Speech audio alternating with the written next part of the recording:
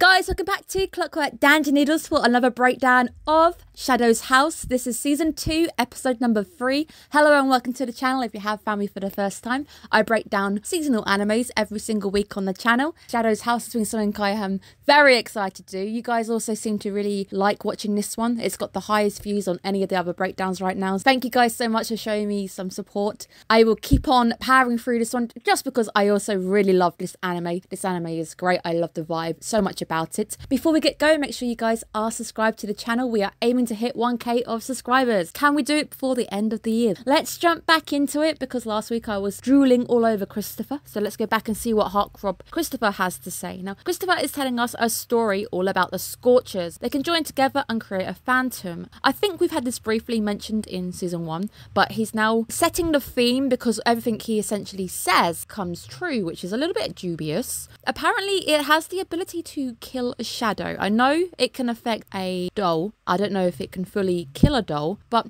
what he seems to be inferring is that it does have the ability to kill a shadow because he's actually talking to the shadows at the time. That could be something to maybe note because it seems very interesting that Soot would also have the ability to hurt a Soot being or a shadow. We do get to see another glimpse of Barbie pre-change, happier, smiley, before she became a star bearer, but we can see how well loved Christopher was. Very well loved. In fact, he was super popular. Everybody was following around. Everybody wanted to talk to him. This week, we do also get a nice little dive into Soot powers. Who's got Soot powers? Who's got control of them? We've seen a couple of different types. The ability to control a doll's face, like Louise has, even though we are told that it could also break a living doll, which is concerning. But the ability to control somebody, that in itself is a little bit unnerving. But she does seem to think it's okay. So maybe she doesn't actually know what happens if she uses those powers. Maybe she doesn't know because I don't think all the kids are aware of what eventually happens with the two becoming one. Also get to see the same kind of powers on Emilico. That seems to be one kind of power. That seems to be a pretty common one too, being able to control another being. But there's also the one where we've got movement, production. Kate seems to have this as well, being able to move things around. Ollie is very similar. He's able to power a machines. The Rejoice party thankfully gets interrupted. However, it's not a good interruption. Rosemary coming in, Soot sickness once again.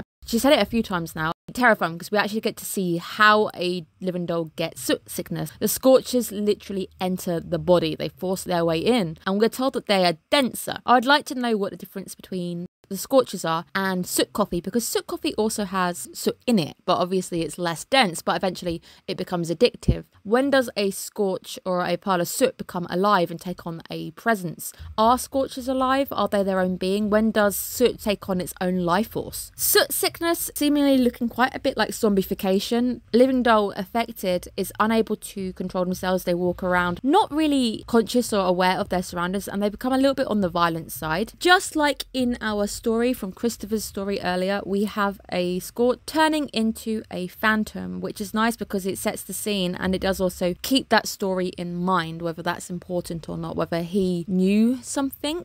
Emilico makes a major mark on Ollie this week, and I think this is very key as well because she is trying to become a star bearer. She's able to impress Ollie with her bravery, the use of his machine. We do see the other shadows saying that the machine is pointless. Ollie seeing a shadow who is wowed by the machine, different from the other reception he's had. Her wowing him is going to be very key because we know that star bearers are sent across on a recommendation. They get a recommendation by another star bearer. So Ollie also being wowed by Emilico, and Susanna as well is impressed with Kate. That's at least 2 star bearers on our side. I didn't really think they had the time to be standing around chatting, let alone discuss the workings of the machine, but they somehow do. The Phantom is polite enough to allow them to talk about mechanics and then get moving. We do get to see some fantastic teamwork. All of the living dolls beaming together, being able to break it apart. Some living dolls are stronger than others, so they're able to punch through things. Emilico whizzing around them, working out that they can handle the Phantom better by breaking it into pieces. But we are definitely making that mark on Ollie and perhaps even the rest of the team, that everyone is seeing how brave, how she is rushing headfirst towards the Phantom.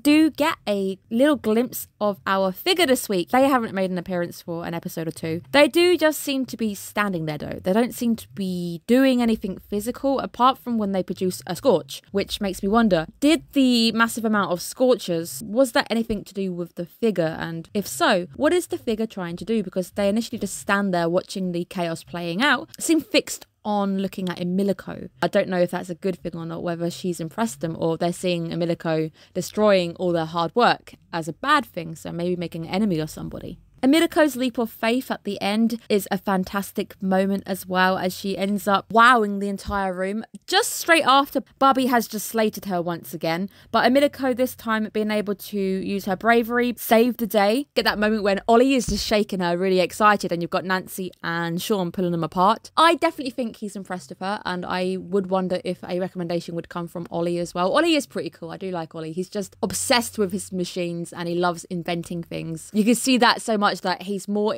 interested in powering things up and not really taking into account the doll that is actually holding the hose. We also see Oliver is the one who is powering the machine. Massive, huge twist to end on. Belle seemingly destroys the treasured coffee. But we already know from this entire episode that living dolls can be controlled. Living dolls can be controlled by soot. Is it possible at that moment when they went to save the coffee, someone took over them and controlled their body and forced them to smash it into the ground? Up until this point, Belle hasn't struck me as somebody who would want to go against and rebel against the house. Whenever we've seen her bullying Emilico, it's because she wants to be a star bearer. I'm pretty sure she wants to impress them. We know that soot can be used to control dolls, so who is trying to control Belle? What purpose? Is it the figure? Is the figure trying to sabotage the house in some way? Did the figure also work out that the coffee is evil and wants to keep all of the living dolls, their minds clear? Go a week without having to drink anything, they might actually become sober. Is it also possible that he wanted to release those Scorches to become a phantom to maybe kill a shadow? Did he really want to harm all the living dolls? I don't quite know what the goal is yet, because it could be anything. It does initially seem like it's sabotage against the living dolls, but breaking the coffee, stopping them actually drinking it, attack on the grandfather and the way that they keep control of the living dolls. It's very hard to know right now what side these actions benefit the most.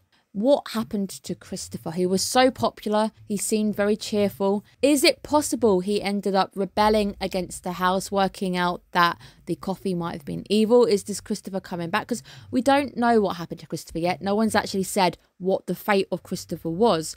Is the shadow figure the shadow, or is it the living doll of Christopher, or did he manage to combine? I would love to know who the figure is. I am hoping that this ends up being resolved. I think this entire season is mainly centering around the star bearers and this figure. Very excited to see where we go. Really good episode. Action-packed as well. Really enjoyed seeing the action, the fast pacing on it. Can't wait to see what happens next. Thank you guys so much for tuning in. I really love breaking down Shadow's house. It's always a great pleasure of mine to talk about it to you guys. I hope you're having a great weekend. Take care of yourselves, guys, and I'll see you again next week. Take care.